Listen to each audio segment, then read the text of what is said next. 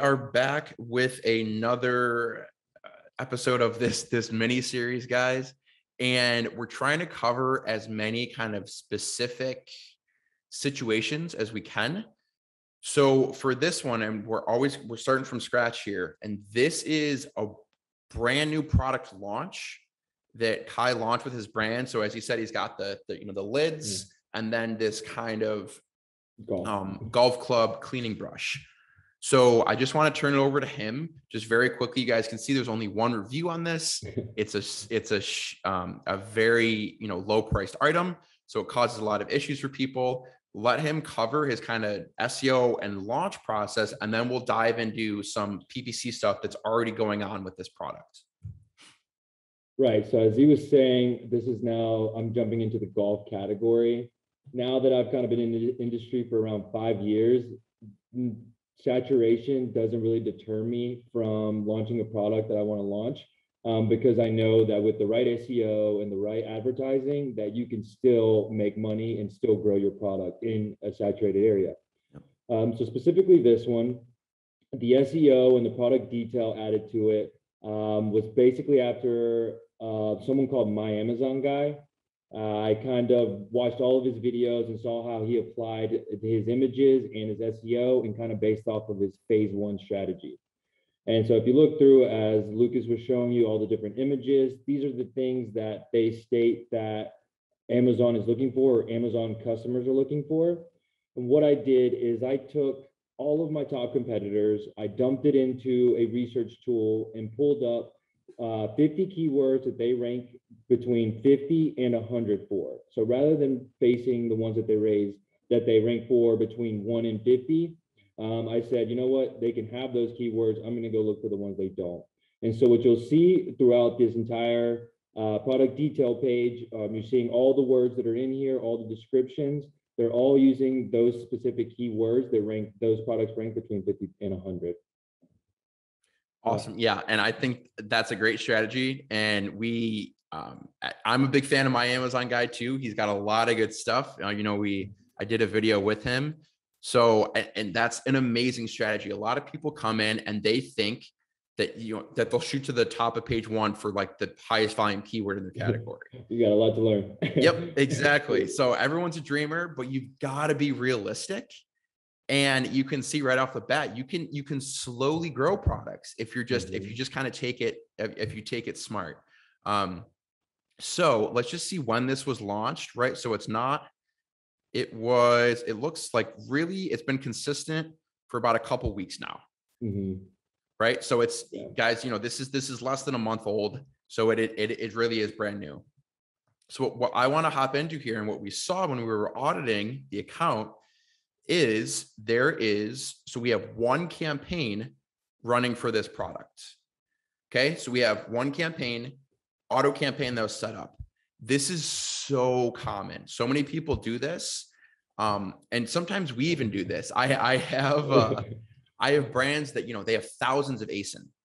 And sometimes if they don't know if a product is going to sell well, we will do this. We'll start off with basically an auto campaign with a budget. And what we'll do is we'll set that budget expecting to max it out every day. So a lot of people will set a $500 budget and they'll say, why aren't I spending? Kind of a better way to do this is to set a low budget with higher bids, because you need to set higher bids to kickstart that algorithm and that PPC ranking. How do you feel about the campaign strategy? Dynamic bids down only, or should I go dynamic bids up and down? I think you like up and down. Up and down. I'm glad you said this because I just want to call something to your attention really quickly. So if I go in here and I make a brand new auto, so you see right now I have manual targeting and they have down bid only, just automatically selected. If I go to auto, they change it to up and down. Interesting. So because, and this is especially for new products, your keywords you're going to rank on. You know that golf club cleaning brush is your big keyword, right? But you don't know all of the other thousands of keywords and ASINs that are out there. what this up and down does is it's Amazon helping you out. It's their algorithm telling you, hey, we think you're gonna convert on this ASIN or this keyword, so we're gonna double your bid because we're very confident you're gonna convert for that. If you do this with autos, you can really kind of pigeonhole yourself, right?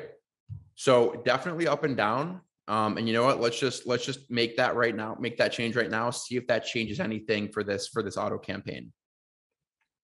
And remember, with the up and down, it's the simplest calculation.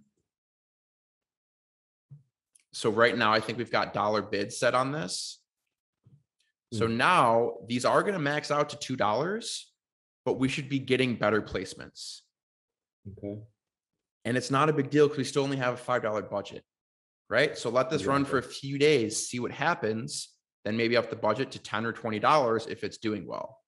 What would you recommend me starting at? Should I start it at 5 or should I start it at 10? Or should I have split that up between maybe 5 between a broad campaign, exact campaign, and a exact product campaign? Yep. So if we want to go into budgets here for starting with a product, I think a good thing to do is to set a goal for what you want to spend a day on a product. So let's say you want to spend $50 a day on a product. And if you know that, you want to put most of that spend into auto and manual, right? So then let's say we allocate 40 a day to manual and auto, and that'll be 20 a day for auto, 20 a day for the manual. And then you have 10 a day for ASIN targeting and for other stuff. Gotcha. This is a rough structure, but I will say this over and over and over. If the auto is pulling in all the sales, put all the spend into the auto, right? Yeah. So just go with what's working.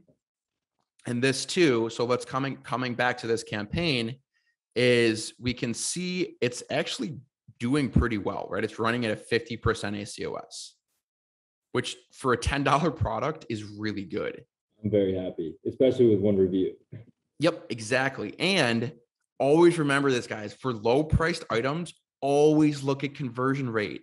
This is converting at almost 20%.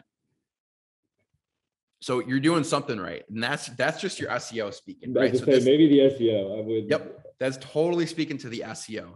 So just really quickly on next steps, I want to pop in here because a lot of people will have this. They'll have one auto campaign running and they'll say, okay, what do I do next? So if we sort this by orders, we'll see all of our orders are on other ASIN. All of our orders. And just everyone knows the auto campaigns, it's these ads right here, right? They're showing up another ASIN. Amazon is telling us, they're deciding where we go. So from here, I'm just going to move this quickly. It's this export button, right? So now you guys see where I'm going with this. If you don't want to do any of the work yourself, this is kind of it. You export this. Now you can see what ASIN you've gotten sales for. So then you set up your ASIN targeting campaigns on these ASIN you're getting sales for from the auto, right? And then we got to scrape a little bit for keywords. So there's a couple of keywords in here. You let this run longer. Once you start getting sales on these keywords, these are the ones you can bid on in your manuals, right? Right. So this is a launch strategy, and it's letting Amazon do the work. So if you want to set this auto budget to higher, it's going to start getting way more clicks, and it'll kind of expedite the process, right? Okay. And just kind of bringing this full circle, you guys see this works. This works because your SEO is so good and your images are good. So if you start off with bad SEO though, you're not going to see these numbers. No, so this is conversion. Yep, exactly. So this is the most important step because a simple auto campaign with a new product can do very, very well. And then you slowly build from there. So I think what I think we should do is, why don't we double the campaign budget for this auto campaign? Yep. And then as my homework, I will start adding the exact product campaigns. And then if I see some keywords converting, I'll create that one as well. And we'll let those run and we can check them out later. Yep, exactly. I think that's perfect. So this will be a fun one to follow, right? So we've got it in a portfolio. We're gonna rename it something different. We're gonna make some manuals and some ASIN targeting based on the data we already have. And then I think the only thing is we're probably lacking on some keywords, right? So we'll find 10 to 20 keywords, bid on them, but it's already converting crazy high in competitor ASIN. So I think it'll also bid very well for, you know, all of these keywords that we want to rank for. So yeah, this one, we will follow this one closely and we'll kind of keep coming back to this. And then we will keep going over the whole account as a whole and really trying to tie everything in here. All right. Sound good? Sounds great. Awesome.